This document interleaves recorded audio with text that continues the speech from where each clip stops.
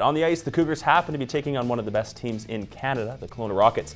The Rockets took down the Cougars 7-2, though not much could dim the energy of an incredible night at the CN Centre.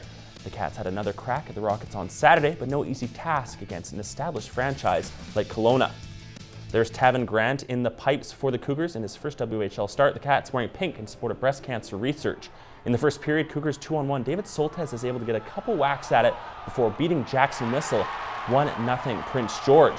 The Rockets do respond here, though, on the man advantage power play. It's Tyson Bailey. He was so good in this whole series. He leans into a one-timer, knotting the game at 1 apiece short side there. Grant's going to make his best save of the period and game. Rockets come out of the corner, but he gets his paddle on a Justin Kirkland attempt from in close. Nice save there. Then Brooks Chartier. He's going to outwork Mark McNulty, winning a foot race before going short side upstairs on Grant. Bar down. Nice shot. 2-1 Kelowna.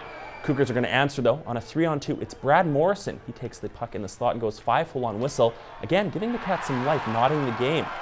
But it was all Rockets from there. Nick Merkley is going to pick off one shorthanded, go in all alone and make a pretty move, sliding it through the wickets on Grant. And then on the power play again, Bailey is going to find Mr. Chartier through the slot, and he's going to make absolutely no mistake upstairs. 4-2 game now. Now in the second period, Cougars down 3. Chris Schmidley, he chips it past Edmonds before tucking into a wide open Cats net as they run away with it. The Rockets win this one 8-2, and afterwards, Coach Hollick didn't mince words about his team's effort.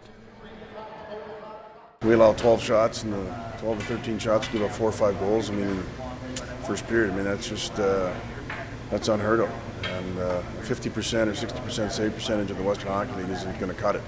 And, you know, we've got to be better disciplined, but you're going to give up 25, 30, 32 shots a night, so you can't give up 8, 9 goals on that.